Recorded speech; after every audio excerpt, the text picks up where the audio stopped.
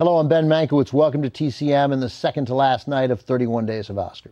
Every movie on TCM since March 1st has been an Oscar winner or nominee.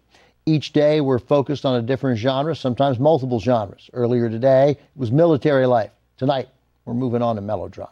Up next, from Universal Pictures in 1954, Jane Wyman and Rock Hudson star in Magnificent Obsession. By the time Magnificent Obsession hit theaters, the story about a reckless playboy who repents for the love of a doctor's widow had been successfully stirring emotions for a quarter of a century. In 1929, Lloyd C. Douglas's debut novel, also called Magnificent Obsession, became a bestseller. It told a romantic story with an emphasis on spiritual guidance, humanitarian values, and the karma associated with kindness. Douglas, a retired Methodist minister, later used those themes as the foundation for stories like Green Light and White Banners, which were adapted for the screen by Warner Brothers in the late 1930s. But none of his other stories had the impact of Magnificent Obsession. It caught Hollywood's attention soon after its publication. Universal bought the rights and adapted it in a highly anticipated production in 1935, with Irene Dunne playing the widow and Robert Taylor as the irresponsible millionaire who's inspired to mend his ways. Universal assured audiences that their outlook on life would never be quite the same after this unforgettable movie-going experience. Some heavy hyperbole there, but the film was a hit with audiences and critics alike.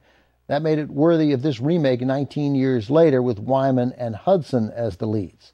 Under the direction of Douglas Sirk, who, beginning with this production, became known for lush, emotionally charged Technicolor dramas, Jane Wyman gave a subtle but powerful performance that earned her a Best Actress nomination. We'll have more on that after the film. From 1954, also with Barbara Rush, Otto Kruger, and Agnes Moorehead, Magnificent Obsession.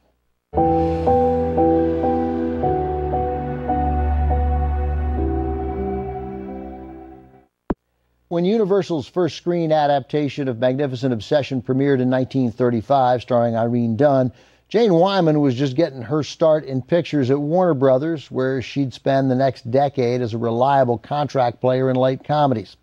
By the mid-1940s, Wyman began going after more substantial assignments elsewhere, which led to her being cast in Paramount's The Lost Weekend in 1945 and MGM's The Yearling in 1946. Her solid performances, plus an Oscar nomination for The Yearling, encouraged Warner Brothers to take her seriously too.